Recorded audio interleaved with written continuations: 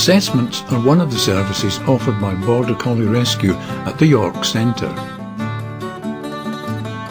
Here, 2 dogs have been brought along to see how they react to sheep and if it's likely they will be suitable for sheepdog training.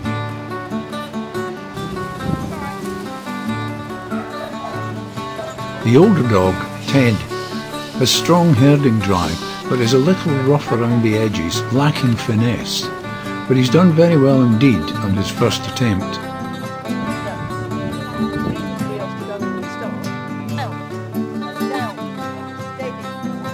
Glenn, the pup, shows greater restraint and instinctive skill in spite of his youth, naturally balancing the sheep and keeping back, working them gently.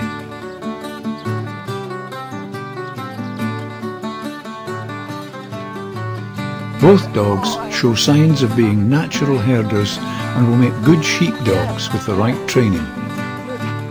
This dog is another matter. He's certainly excited by his rope lead, but the sheep are not doing it for him.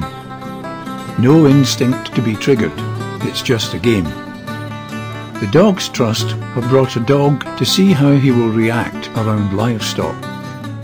He is excited by the sheep and wants to chase, but his herding instinct is confused. If not controlled, he may be a bit of a liability. The only thing that does concern me is This dog has completed its SARDA training and has to pass a stock assessment before being graded as a search and rescue dog. His handler has brought him along for a 1-to-1 to make sure his chances won't be ruined by chasing sheep. a pet dog and somebody who's taken him out. Well, I'm a police dog handler, and I've been a dog handler for 19 years now. As I say, they search for different types of drugs, firearms and component parts of firearms, and they also indicate on ammunition. So if somebody breaks up a gun, the dog will find it, because what they're looking for is certain scents that associate with the guns. I've always wanted to try Border Collie, so I actually contacted Border Collie Rescue and spoke to Nikki. She came up with this dog called Gus, who is actually Bryn. I changed his name to Bryn, and he was about 14 months old, and he came back with us for assessment, and we've never looked back since then, basically. The first assessment around the sheep, wasn't interested. Interesting really, because he looks the epitome of a wonderful working sheepdog, wonderful sheepdog clothes, markings in all the right places. But when he was allowed to go up to the sheep, it didn't do it for him, basically. And so then we started to look at other directions for him, and looked into the ball and the search work, and immediately that was, yes, why didn't you give me that one first? So at the same time, just at that point, Alison put her application in, and I thought, this could well be the one for Alison. And that's how he went on. And I think it was a match made in heaven, really. They were very well suited. Bryn has played a key role in many searches. Some bobbies had chased a lad who was known for drugs, and he'd chucked some over a fence into an industrial estate. So this was early hours of the morning, about 3-4 o'clock in the morning. I was called across. We managed to gain entry into this compound, put Bryn out to search, and he was searching away. And we were all expecting it to be on the ground somewhere, or within some sort of the shrubbery or something like that. Anyway, to my amazement, he actually went and indicated at the bottom of a drain pipe. And sort of with knowing the dog so well after working with him, and just his positive indication, I said, it's on the roof. Basically, it's on the roof. So obviously we couldn't get up to the roof, so we called the fire brigade out, and sure enough, as he chucked it, the drugs were on the roof. Bryn is 11 years old, so he's approaching retirement. Unfortunately, he's having to be retired this year. I say unfortunately because he loves to work, and he's been such a good dog. And to replace him, I would like another Border Collie, yes. I really would. But it has to be like Bryn.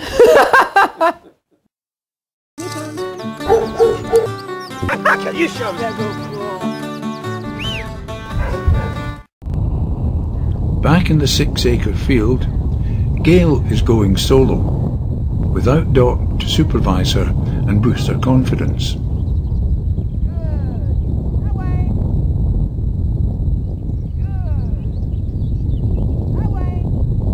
She does a good outrun, picks the sheep up gently and brings them all back across the field to Nicky.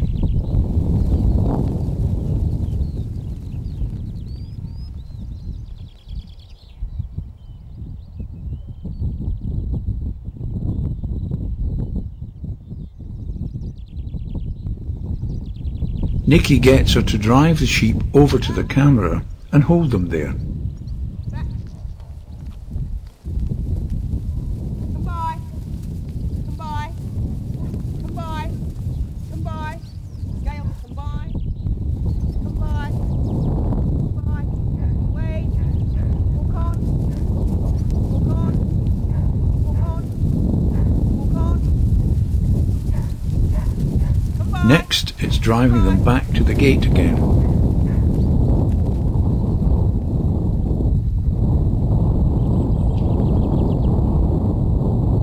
Gael is coming on well, is responsive to commands, and is allowing her natural abilities to come out. Although she is still a bit quick, she is young and will steady as she gains more experience and age.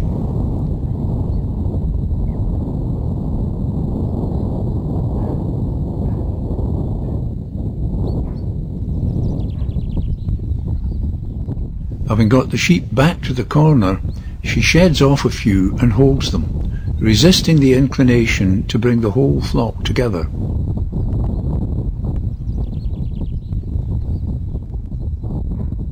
She's learning fast and gets the praise she deserves.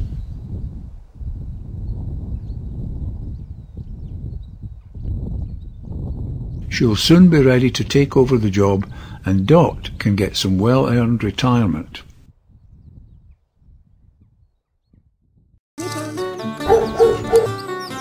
You shove that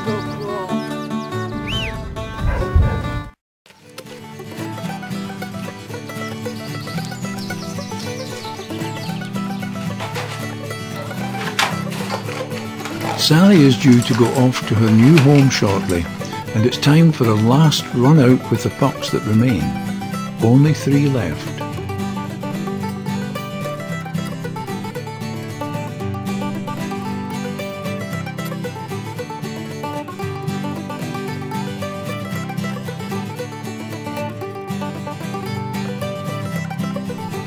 Meanwhile, it's not all work, and John, Spot and Cap have a play in the garden. Cap is now 15 and a bit unsteady on his legs, but he's always thought like a puppy and can't resist a game.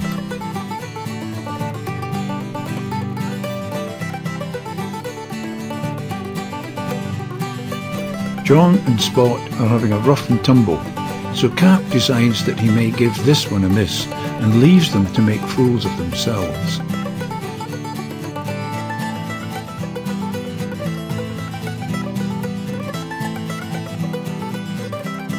Spot may be older and more experienced, but John can run rings round him when he needs to.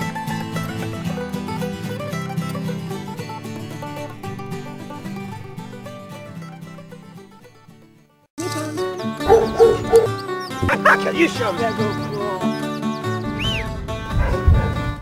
In episode 5, we meet Natalia, an RSPCA cruelty case. Biting Shep shows a soft side. We hear about Rab and Fly in their new home, and Gael gets on with the job. Join us then.